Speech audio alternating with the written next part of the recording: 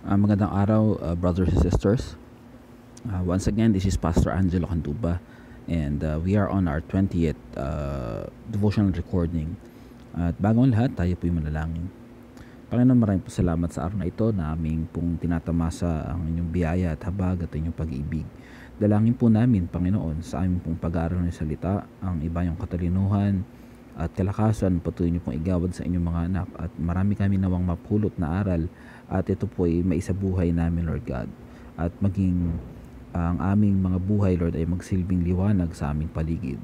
Dalangin po namin na samahan niyo po kami patuloy, Lord, sa aming pong pamumuhay sa araw-araw, sa pag-aaral namin, at higit sa lahat, Lord, sa mga desisyon na gagawin namin, Panginoon. Ito po kami dalangin sa pangalan ni Jesus.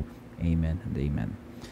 Brothers and sisters, ang text po natin ngayon ay matatagpuan po natin sa 1 Peter o sa unang Pedro. Ito po ay napakagandang mensahe at ito po ay related sa mga previous na mga devotionals natin. So samahan niyo po ako. Basahin po natin sa 1 Peter chapter 5 verses 6 to 11. Sabi po sa verse 6, "Humble yourselves therefore under God's mighty hand, that He may lift you up in due time. Cast all your anxiety on Him, because He cares for you. Be alert and of sober mind. Your enemy, the devil, prowls around like a roaring lion, looking for someone to devour. Resist him, standing firm in the faith, because you know that the family of believers throughout the world is undergoing the same kind of sufferings. And the God of all grace, who called you to His eternal glory in Christ, after you have suffered a little while, will Himself restore you and make you strong, firm and steadfast. To Him be the power forever and ever. Amen." Ito po mga verses na binasa natin ay ito po ay parte lamang ng sulat ni Pedro sa unang sulat niya sa mga kapatiran na nangalat po sa paligid ng yung known world nung panahon ng Empire ng Rome, no? Kasama po dyan yung binanggit po sa chapter 1 verse 1. Basahin po natin yung salutation ni Peter. Sabi po dito, 1 Peter chapter 1 verse 1. "Peter, an apostle of Jesus Christ, to God's elect exiles scattered throughout the provinces of Pontus, Galatia, Cappadocia, Asia, and Bithynia, who have been chosen according to the foreknowledge of God the Father, through the sanctifying work of the Holy Spirit, to be obedient to Jesus Christ and sprinkled with His blood. Grace and peace be yours in abundance." So ito po yung mga tao na pinatutungkulan ng sulat pong ito. Para po ito dun sa mga tao na unang nakakilala sa Panginoon at sa mga missionary journey ni Pedro sa mga lugar na nabanggit po, no? At ang tinalaman po ng mga talatang ito ang pagpapatibay po ng pananampalataya ng mga naunang Kristiyanong ito. Pinakita po dito kung ano ang ginawang sakripisyo ni Kristo sa krus ng Kalbaryo upang maligtas ang mga mananampalataya, at ang kautusan na tayo ay hindi lamang magsisi sa ating kasalanan upang maligtas, ngunit mamuhay ng may kabanalan. Pinakita rin po dito kung ano ang kinalalagyan ng mga Kristiyano sa katawan ni Kristo o sa kabuuan ng mga pinili ng Panginoong Hesukristo, ng Panginoong Diyos kay Kristo Jesus. Kaya po makita natin dito sa mga naunang chapter, pinakita po dito yung kaibahan dapat ng pamumuhay ng isang Kristiyano na nakatira sa mga paganong bansa na kinalalagyan nila. Pinakita rin po sa mga naunang chapter, bago yung chapter 5 na binasahan natin, kung paano ba mabuhay ang isang Kristiyano mula sa ama, sa anak, hanggang sa asawa, at sa pamumuhay ng mga nagtatrabaho, ng isang citizen, ano yung responsibilidad na pagsunod sa sa mga batas ng lipunan at sa mga namumuno dito, how to honor the emperor or the leader of the country, at kung ano-ano pang mga bagay.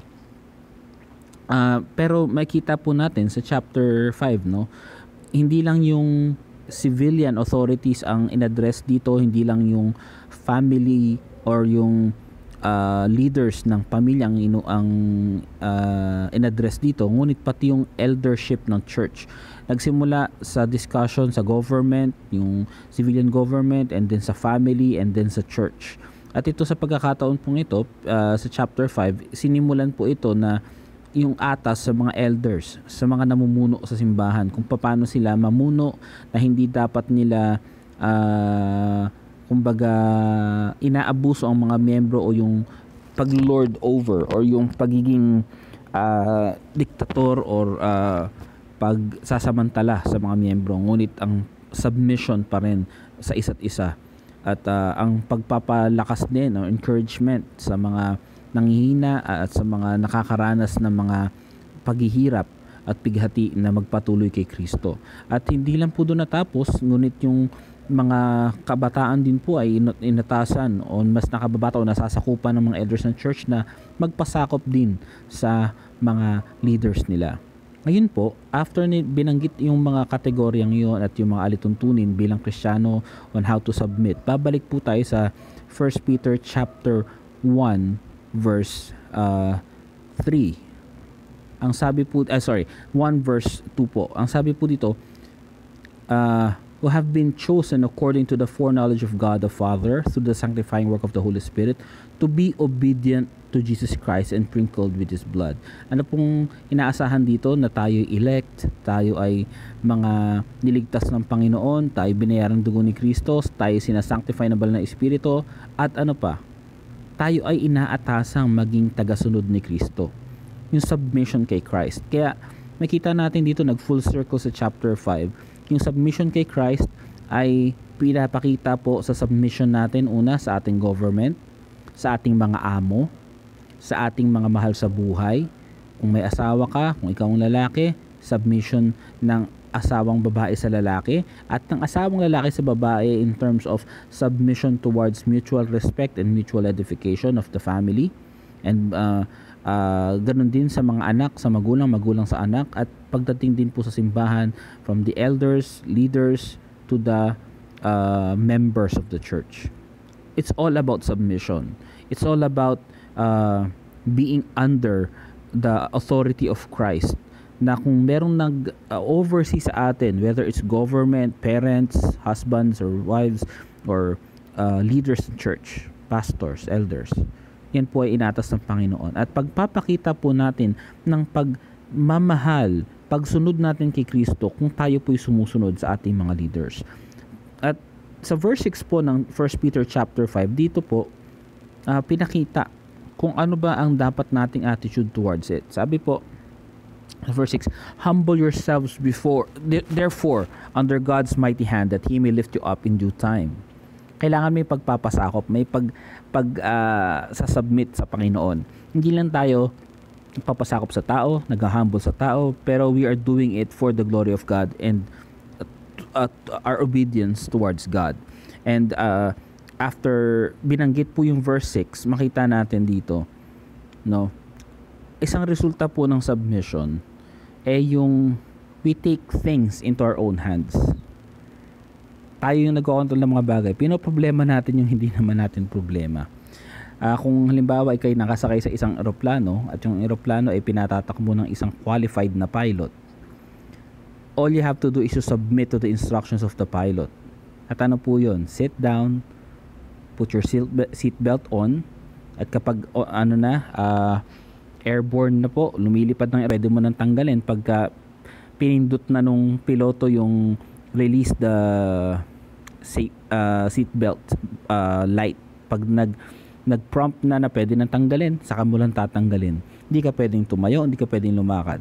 Wala kang makita na isang pasahero ng commercial airline, jeep, o kaya ng train, o kaya ng bus na pupunta sa driver at pakikialaman yung pagmamaneho ng driver dahil mas marunong pa siya. Well, sa Pilipinas, minsan gusto natin makialam dahil lalo na yung mga kaskasero at mga patok na driver, no, medyo barumbado sa kalye. Pero kung titignan natin, if the driver is, or the pilot or captain, tama yung ginagawa niya sa pagpapatakbo, hindi natin kailangan problemahin yung pinoproblema niya. Ang kailangan lang natin is to enjoy the ride, submit to the rules and regulation nung kapitan, nung piloto o nung driver. Ganon din po sa ating pananampalataya kay Kristo. Once we submit to Christ, once we submit to God, our Father, nag-submit tayo sa kapangyarihan, sa sovereignty ng Panginoon, we need not worry. Wala tayo dapat problemahin. Bakit? Kasi kontrolado niyan lahat. Ang kailangan natin gawin ay panampalatayanan ang kanyang soberanya. Ang sabi po sa verse 7, cast all your anxiety on Him because He cares for you. Isuko natin sa kanya ang ating mga kagulumihanan because He cares. Hindi lang He cares, He takes care of us. Siya ang nangangalaga sa atin, siya pumapatnubay, nag-aaruga sa atin. Kaya dapat hindi natin problemahin yung mga bagay na hindi naman dapat natin pinoproblema. Kaya nga sa Matthew 6:33 sabi, anong kailangan nating unahin? Ang kaharian ng Diyos, ang kanyang katuwiran, kabanalan, at lahat ng bagay ay siya magsusupply sa atin, sa ating iinumin, kakainin at dadamitin. At sa kung ano pa mga ibang bagay, pati yun po ay isuko natin sa Panginoon because He cares for us. Pero may alituntunin po dito binigay ang Apostol Pedro. Ang sabi po sa verse 8, be alert and of sober mind. Your enemy, the devil, prowls around like a roaring lion looking for someone to devour. Sabi po, be alert and sober mind. Ano po yung alert? Ano po yung sober mind? Sa fruit of the Holy Spirit po, nandoon yung mga components ng pagiging alert and sober mind. Nandun po yung self-control. Nandun po yung clarity of mind, no? Nandun yung peace. Nandun yung mga bagay na yun na magbibigay sa atin ng needed alertness natin at ng sobriety or yung pagiging hindi lasing. Yung pagiging matino ang pag-iisip. At kailan po ito nangyayari? Once we focus on the author and finisher of our faith, we stay sober. Pero kapag nalilihis ang ating paningin, tumitingin tayo sa ibang bagay, lalo na sa kasalanan, pag tayo nagko-commit ng kasalanan, ano nangyayari? Lumalabo ang ating perspektibo. Tayo po ay hindi na nakakapag-ingat. At pag hindi tayo nag-iingat, we take careless steps in our Christian walk sa ating pamumuhay at maaring masilo tayo ng leon na kaaway. Ang sabi po dito, be sober mind, your enemy the devil prowls around like a roaring lion, like looking for someone to devour. There's a clear and present danger from Satan, from the devil, na gusto tayong pabagsakin. So yung confidence natin, hindi ito dahil sa galing natin, hindi dahil sa kaya ko si Satanas, hindi yun eh. Pero nagmumula ito in the understanding that as long as we focus on the author and finisher of our faith, we are protected, we are sober, we are alert. So how can we keep ourselves alert and sober? By being aware of what the Bible says. Kung sinasabi ng salita ng Diyos, may instruction ng Panginoon sa atin at malalaman natin ito once we study the Word of God. And Peter continued in verse 9, sabi, resist Him. Kailangan may pag-resist sa kasalanan. There is no neutral ground pagdating sa kasalanan. It's either sa kaaway ka o sa Panginoon ka. So how can we resist the devil? Ang sabi po sa James chapter 4 verse 7, ano po? Humble yourselves before the Lord.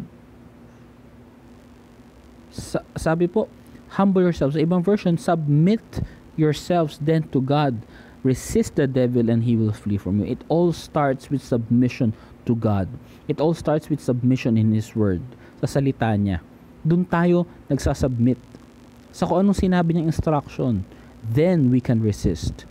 Then we can stand firm in our faith. Because faith comes from hearing and hearing the Word of God. Dumarating po ang katatagan sa ating panampalataya sa pakikinig sa pag-aaral ng salita ng Diyos.